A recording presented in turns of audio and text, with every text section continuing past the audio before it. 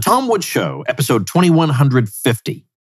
Prepare to set fire to the index card of allowable opinion. Your daily dose of liberty education starts here. The Tom Woods Show.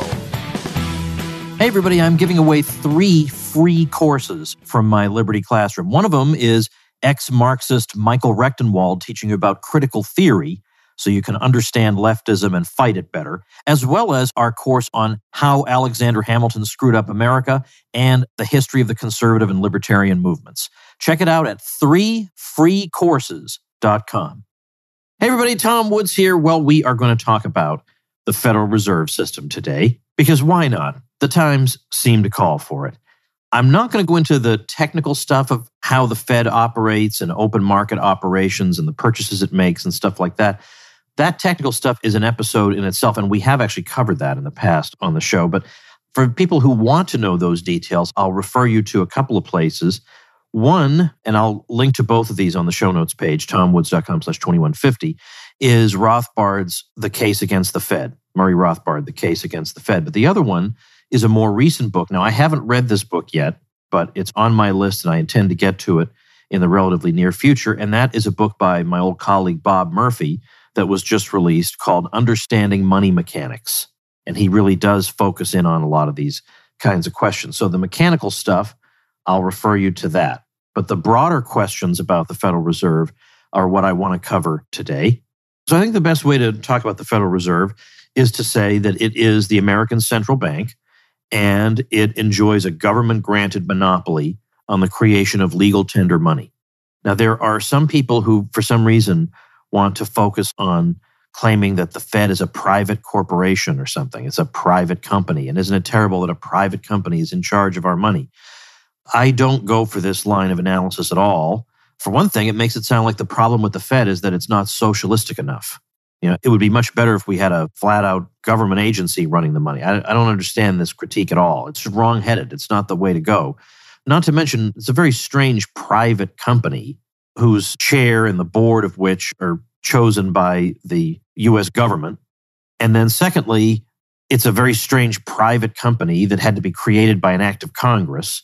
And it's a strange private company that could function only with the government-granted monopoly that it has. Okay, so at the very least, we have to admit that this is a very, very peculiar, quote-unquote, private company. So to focus on that aspect of it is to focus on the least interesting part. The most interesting part is that it enjoys a government-granted monopoly. And let's talk about the nature of that monopoly and what it allows it to do. So as time went on, the scope of what the Fed was expected to do broadened. And we began to get, as economics developed, and not in a good way, we began to get this claim that really what the job of the Fed was to smooth out the economy, because it was thought that these couple of things needed to be balanced. Price inflation on the one hand, and employment and output on the other.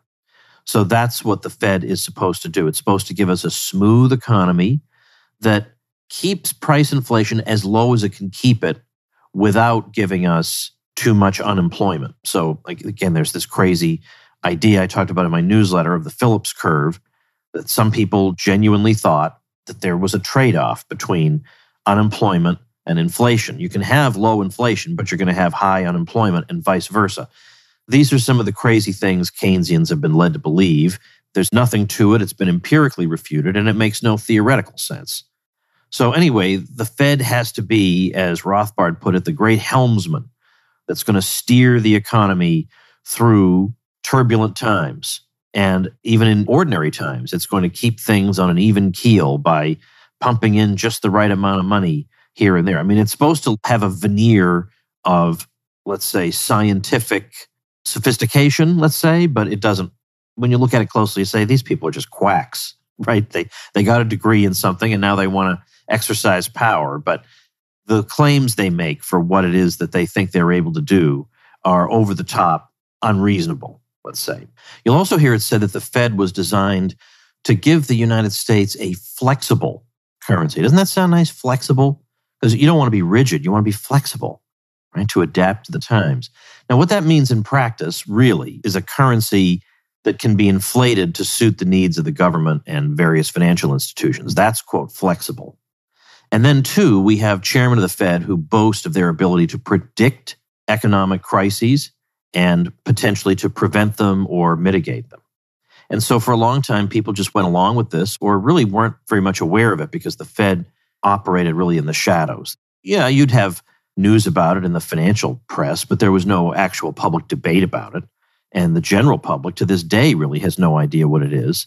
In fact, I think there was an episode of The Simpsons where Homer refers to the chairman of the Fed or whatever, and then he says, whatever that is. That's funny because nobody knows what it is. And that's, of course, apparently the way they like it. If an institution exists for 100 years and people still don't know what it does, that's not an accident. Now, it's true the dollar has lost probably at this point, not just 95%, but considerably more of its value since December 1913 when the Fed opened its doors. It had held its value intact pretty much since the founding of the Republic. You can look at that and see, we have pretty good charts on this, what a dollar was able to buy.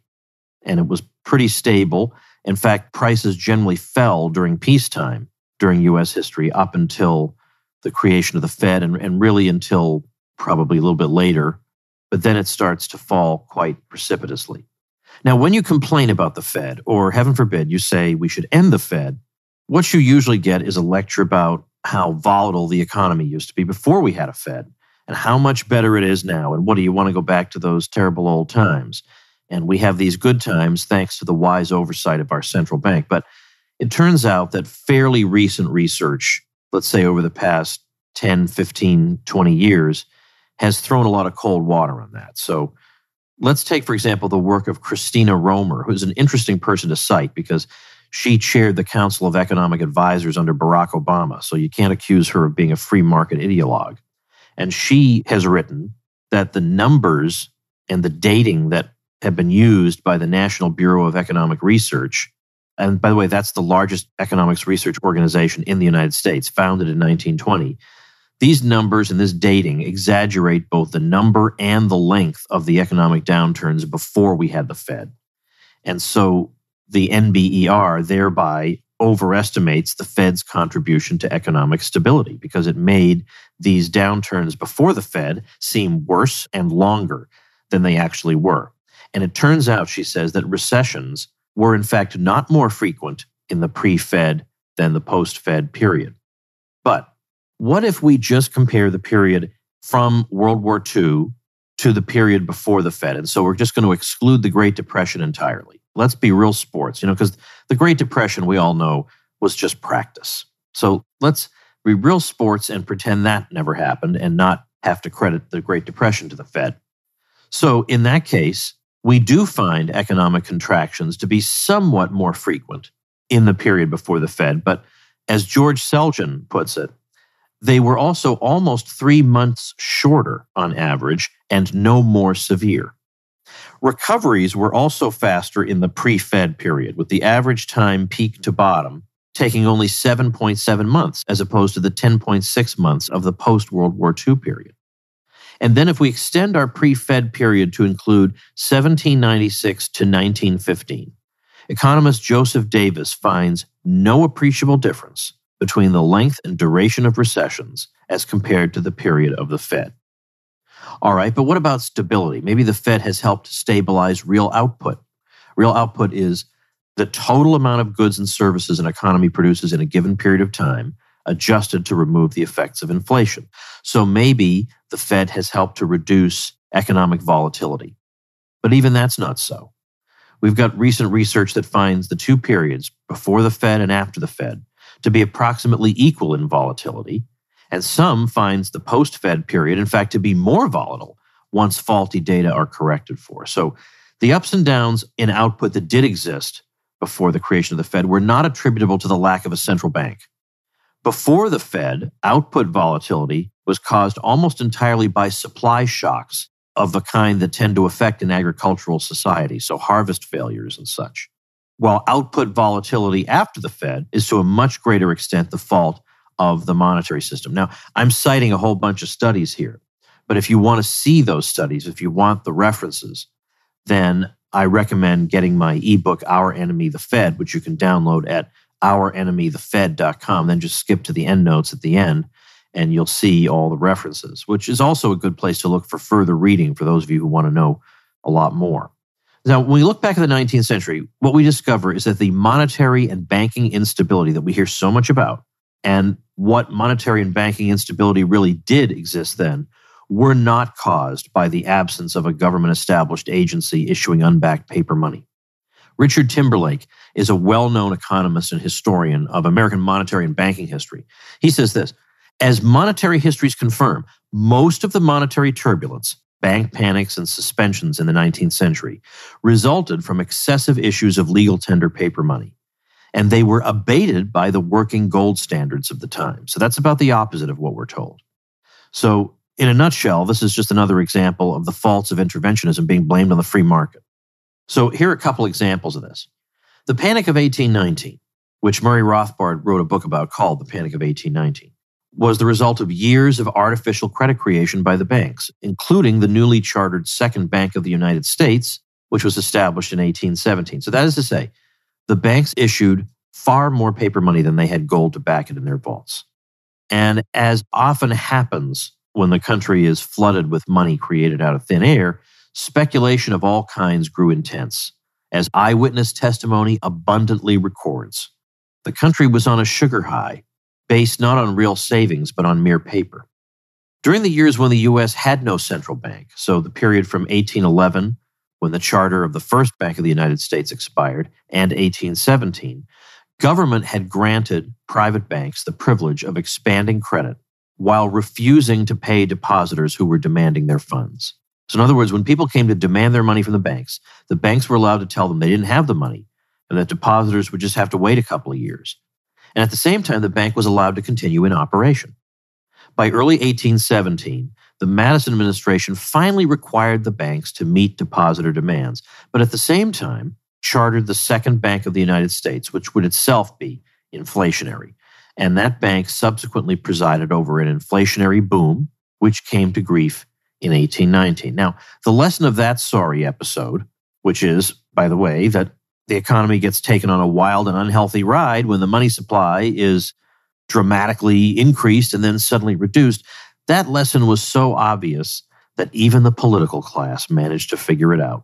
So, for instance, we can find numerous American statesmen who had believed in hard money, had believed in real, honest money, where you didn't have to worry, well, they created too much of it, and now if I go back to try and get my gold, I can't get. People who favored actually honest money felt confirmed in those views by the events of the panic. So Thomas Jefferson, for example, asked a friend in the Virginia legislature to introduce his plan for reducing the circulating medium, which he had written up in response to the Panic of 1819. The plan sought to withdraw all paper money that had been issued in excess of specie to back it, specie being the precious metal money. Because the idea is that the paper money is supposed to be a stand-in for the metals so that it's just more convenient, and then you can take it to the bank and just trade it in for your precious metals. But it becomes hard to do that if they've issued more paper than they have metals. So he was saying, we got to withdraw all the, what Mises would call the fiduciary media, the paper money that exists over and above specie backing it.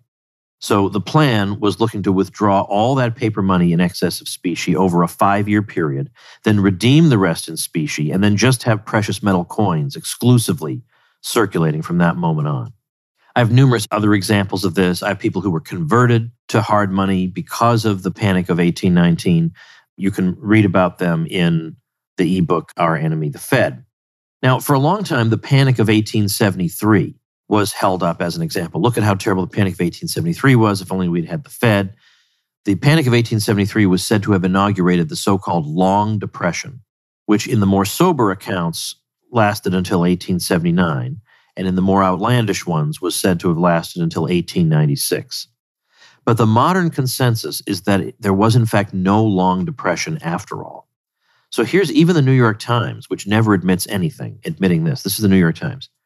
Recent detailed reconstructions of 19th century data by economic historians show that there was no 1870s depression. Aside from a short recession in 1873, in fact, the decade saw possibly the fastest sustained growth in American history. Employment grew strongly, faster than the rate of immigration. Consumption of food and other goods rose across the board. On a per capita basis, almost all output measures were up spectacularly. By the end of the decade, people were better housed, better clothed, and lived on bigger farms. Department stores were popping up, even in medium-sized cities. America was transforming into the world's first mass consumer society. So, how about that? Not to mention farmers who panicked at falling prices for agricultural commodities at first failed to note that other prices were falling even faster. So the terms of trade for American farmers improved considerably during the 1870s. So what was the problem here? Why did we get this so wrong? Historians who know notoriously little about economics seem to have been fooled by the statistics on consumer prices, which fell an average of 3.8% per year. Remember, the conventional wisdom says that consistently falling prices will cause the earth to break free of its axis and go tumbling toward the sun, so they concluded that this must have been a time of terrible depression. Now, with the gold standard restored in 1879 after being abandoned during the Civil War, the 1880s were likewise a period of great prosperity. Real wages rose by 20% in that decade. Now, the argument that the U.S. economy was susceptible to panics if it didn't have the wise custodianship of a central bank, we can also just dismantle that another way. In the 19th century, nearly all American states had a regulation called unit banking, and that limited banks to a single office. So you couldn't have branch banking, which we have now. You couldn't have intrastate or interstate branch banking. Now that means that you have a very fragile and undiversified banking system because the bank could be brought to ruin if local conditions turn sour, because you have only the one bank and it's invested in entirely local things because it doesn't have branches. And so, yeah, you have artificial instability. Whereas you didn't have any of these panics in Canada, which had no unit banking laws. So how about that? Nobody tells you that. So the bank panics, by the way, that struck the U.S. between the Civil War and World War I occurred either during the spring planting season or the fall harvest, and they were closely connected to the cycle of cotton production.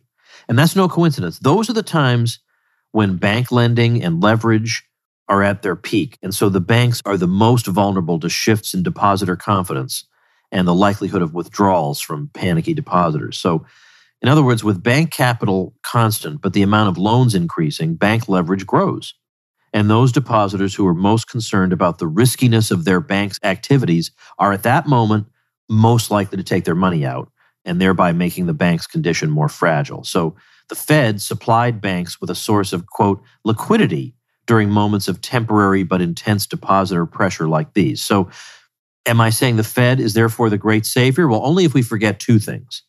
First, other countries, as I said, which had not crippled their banking systems with unit banking laws, had been safe from these panics all along. So again, Canada had fractional reserve banking like the US, but no unit banking laws.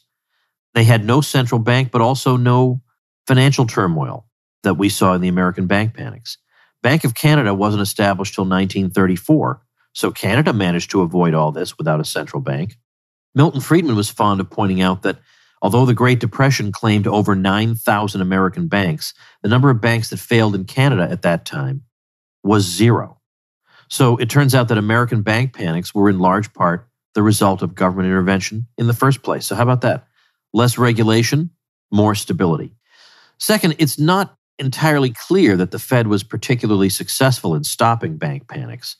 Bank panics are a phenomenon that came to an end really only with the advent of deposit insurance in 1934. So, for example, Andrew Jalil of the University of California at Berkeley concluded in a 2009 study that, these are his words, contrary to the conventional wisdom, there is no evidence of a decline in the frequency of panics during the first 15 years of the existence of the Federal Reserve. Then in a 2000 book called Banking Panics of the Gilded Age, Elmas Wicker says, there were no more than 3 major banking panics between 1873 and 1907 inclusive, and 2 incipient banking panics in 1884 and 1890. 12 years elapsed between the Panic of 1861 and the Panic of 1873, 20 years between the panics of 1873 and 1893, and 14 years between 1893 and 1907, 3 banking panics in half a century.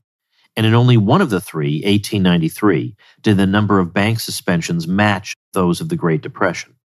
By contrast, there were 5 separate bank panics in just the first 3 years of the Great Depression alone. Now, even during these pre-Fed panics, the bank failure rate was small, as were the losses that depositors suffered.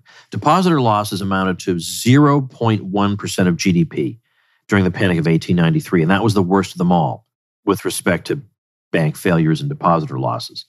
But by contrast, in just the few decades after 1980, the world saw 20 banking crises that led to depositor losses in excess of 10% of GDP, and half of them in excess of 20% of GDP. So, contrary to popular belief, the age of central banking has not, in fact, given us a world with fewer banking crises, if we define a crisis as a wave of bank failures associated with large losses. So, we count 4 such crises between 1874 and 1913. So, you have Argentina, 1890, Australia, 1893, Italy, 1893, and Norway, 1900. Now, by the way, you know what's interesting about each of these countries? Each of them had a boom and a bust in real estate, which had been subsidized by those governments. It was done in ways meant to evade market discipline, put it that way. So a familiar story. Between 1978 and 2008, on the other hand, there were 140 banking crises, 20 of which were worse than the 2 worst from the earlier period, Argentina and Australia. So there's been a lot of revising of the history of the Fed in light of sounder data and research. But just as important as that is increased scrutiny about what the Fed is doing right here and now. So the Fed has been criticized for bringing about ever higher prices, and of course correctly criticized for that. An artificial increase in the supply of money tends to push prices higher than they would have been otherwise. But inflation is actually worse than people think, because sometimes we read criticisms of price inflation, and it's all about people on fixed incomes and they can't afford to buy things, and that is indeed bad. So, if your income consists of $1,000 a month and that's all you get forever, and the prices of the goods you buy double, then your purchasing power is cut in half. There's no getting around that. But the problems of inflation are actually worse than just that. So first of all, we have the injustice of so-called redistribution or Cantillon effects. And this is the process whereby the government or its privileged central bank creates money, but in that process, it inevitably enriches certain groups at the expense of others. And those certain groups are politically well-connected groups. So, for example, the Fed creates money. It doesn't distribute that new money by flying in a helicopter and dropping it proportionately on everybody. Instead, the new money enters the economy at particular points. So whoever gets that money first gets to spend it before prices have yet risen. So you just get stuff that probably you shouldn't have been able to get. Meanwhile, it takes a while for that new money to make its way all through the economy. And by the time it reaches the last person, well, that last person has been paying the higher prices caused by the increased money all that time, but without any of that new money in his possession to offset it. And so there are basically politically connected winners and losers. So who gets the new money first? Well, banks, businesses that have government contracts, investment banks that sell government bonds to the Federal Reserve, things like that. So maybe you notice a pattern there. Or how about this? All known cases of hyperinflation, which is sometimes defined as a 50% or higher rise in the price level per month, have occurred under a system of paper money. And by the way, the consequences of hyperinflation are not just economic. The economic consequences are bad enough. Frugal and provident people watch the value of their savings vanish into thin air. That's pretty bad. But it has consequences that are social, political, cultural, even spiritual. There's a great chapter on this in Guido Holzmann's book, The Ethics of Money Production, another excellent, excellent book on this subject. Inflation at any level has these kinds of effects. Savings and thrift seem less desirable when money is going to lose its value over time. It makes more sense to just spend right now while its value is at its height before it loses still more value. So old-fashioned moral advice that your grandparents may have given you about thrift and providing for the future seems stupid and backward to an inflationary generation. Now, governments, here's an important lesson, that have a monopoly on the issuance of money have had a bad habit of debasing and destroying that money. And that habit has had ill effects that have grown all the more as governments have moved away from the old precious metal money and into paper money whose value they can more readily manipulate. So how about this? From 1066 to the early 17th century, The English silver pound was debased by 1/3 for a depreciation factor of 0.3. Over the next 200 years, with the rise of modern banking, the supply increased by a factor of 16. But in just the 30 years from 1973 to 2003, the U.S. money supply, M1, increased by a factor of 5 in just 30 years. So with a record like that, of course, prices have fluctuated considerably, especially when you compare them to the relative stability they had under the gold standard of the 19th century. So the Swiss economist Peter Bernholz says, a study of about 30 currencies shows that there has not been a single case of a currency freely manipulated by its government or central bank since 1700 that enjoyed price stability for at least 30 years running. Well, how about that?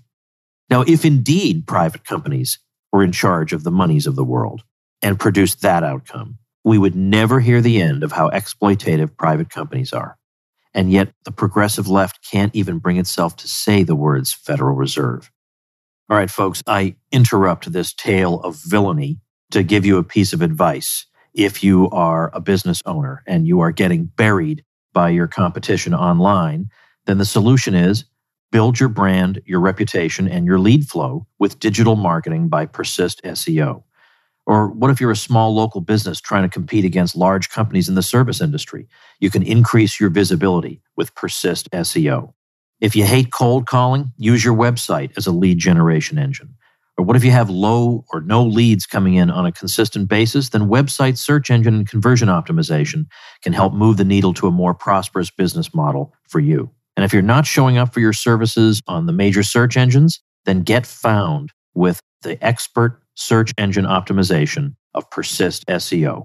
All you have to do is call 770-580-3736 or visit them at ineedseo.help for a free website audit and consultation. That's 770-580-3736 or ineedseo.help. All right, folks, the very existence of a monopoly producer of legal tender paper money fosters moral hazard.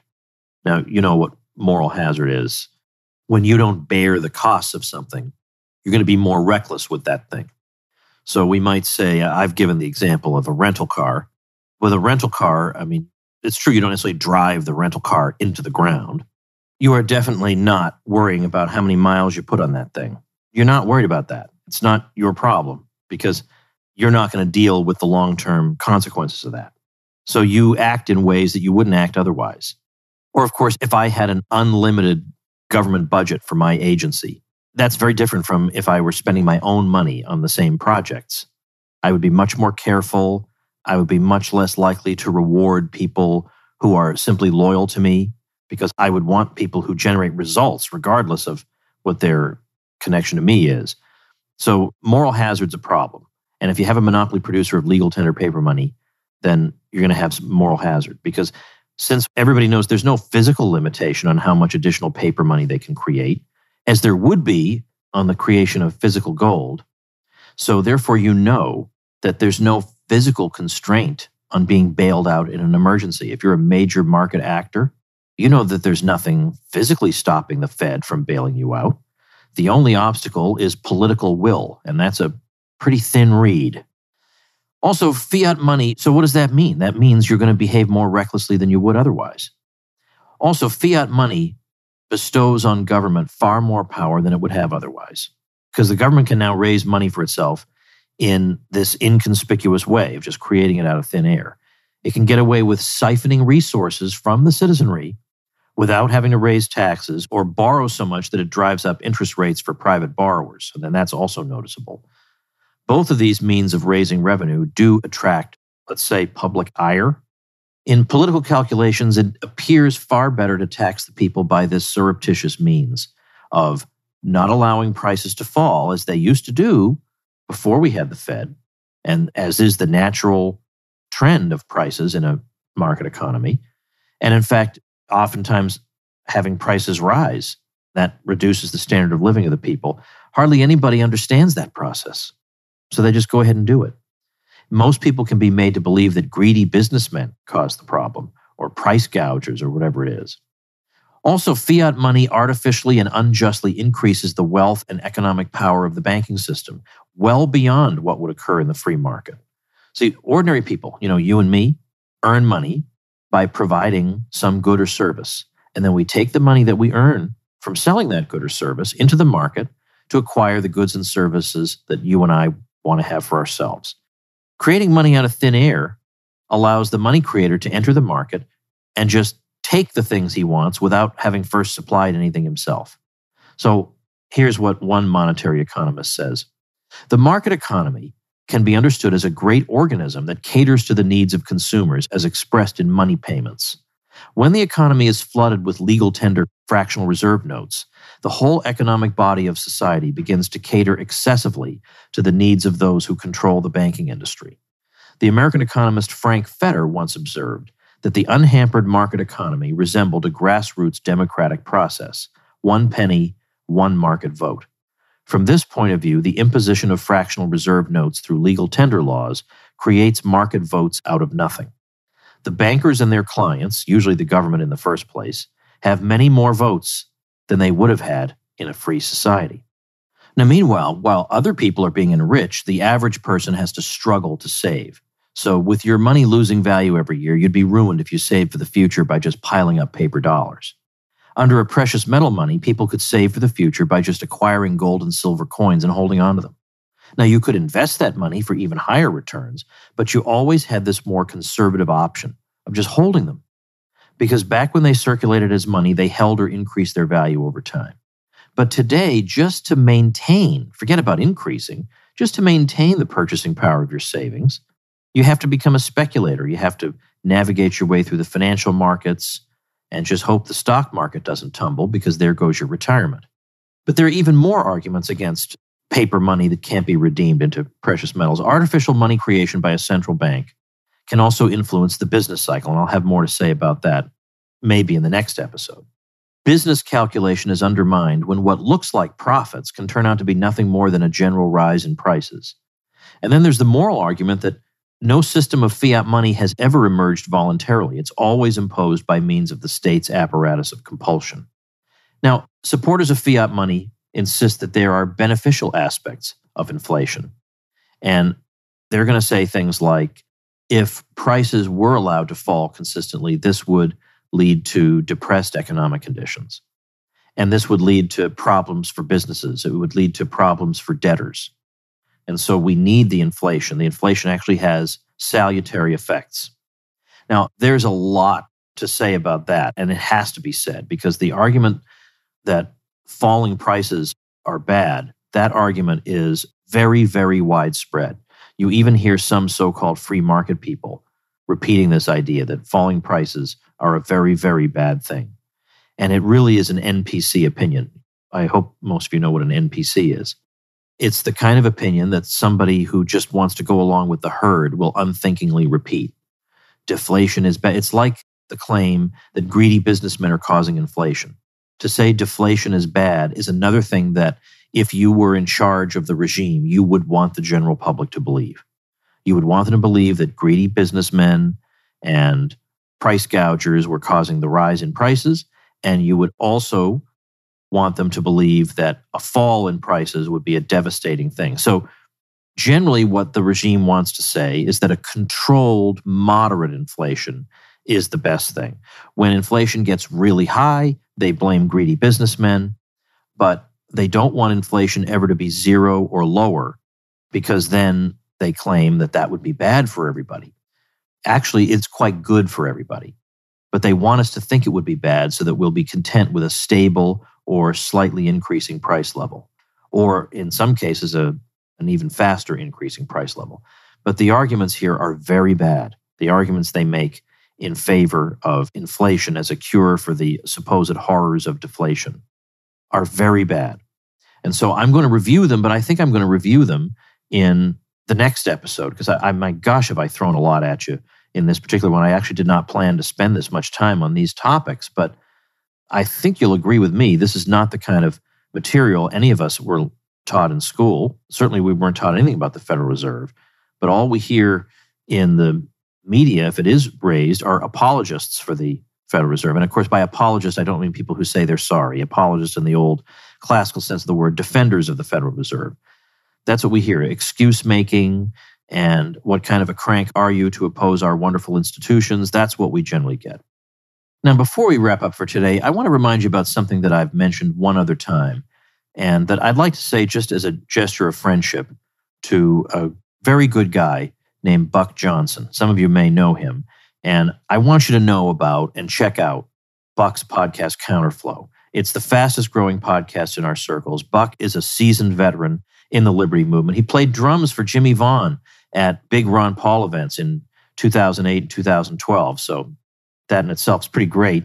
But now he is the humble host of the Counterflow podcast. He features long-form interviews with dissenting voices, which we all love. And he's always counter the typical mainstream regime talking points. He explored lockdown insanity with Jay Bhattacharya, the new right with State Rep Anthony Sabatini, and paleo-libertarianism with Jeff Dice, a whole lot more. Always digestible, always concise, always relevant. Sound quality's top-notch. He and I use the same producer. So whether you're a longtime libertarian or a traditional conservative or somebody just waking up now to the insanity of everything around you, check out the Counterflow podcast with Buck Johnson every Tuesday on YouTube and all podcatchers. So if you want to get all of Buck's links, visit counterflowpodcast.com. Counterflowpodcast.com. All right. So for my friend Buck Johnson, a little message for you guys. All right. Thanks so much for listening, everybody. Let's continue taking the knife to this institution next week. Become a smarter libertarian in just 30 minutes a day. Visit tomwoods.com to subscribe to the show for free, and we'll see you next time. Like the sound of The Tom Woods Show? My audio production is provided by Podsworth Media. Check them out at podsworth.com.